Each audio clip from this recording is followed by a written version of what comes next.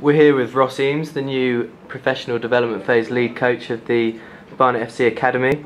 Ross, the youngsters have had a very good pre-season so far, and they're in great form leading into the new campaign. Yeah, it's been very productive. It's the progression from the boys and the attitude and the spirit of the team so far in the last 5 weeks has been absolutely fantastic, and the boys have been brilliant. They're really looking forward to starting the season, and so am I, and can't wait to get going on Saturday against Leighton Orient. And they've been banging in a lot of goals, scoring 5 against Dagenham and 8 in their last 2 games. Have you been surprised with their potency in front of goal?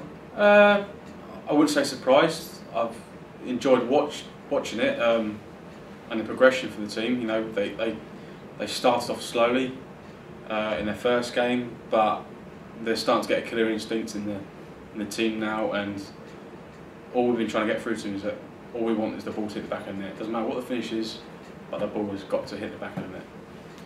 And you're in this role, you've stepped up to this role having been promoted alongside Henry Newman. What are the main messages you're trying to get across to the team?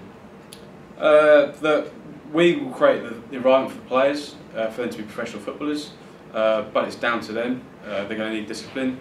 There's going to be some hard times as players through the season, but you know, we're there to help them. Myself and Henry, the club, and that we'll support them all the way, and we'll really make sure it's a good season, both on and off the pitch. And we've already seen quite a few of the young players feature for the first team and be on the bench and come on in the closing stages during the first team's pre-season friendlies. That must be good to know that the opportunities are there and that your hard work's paying off.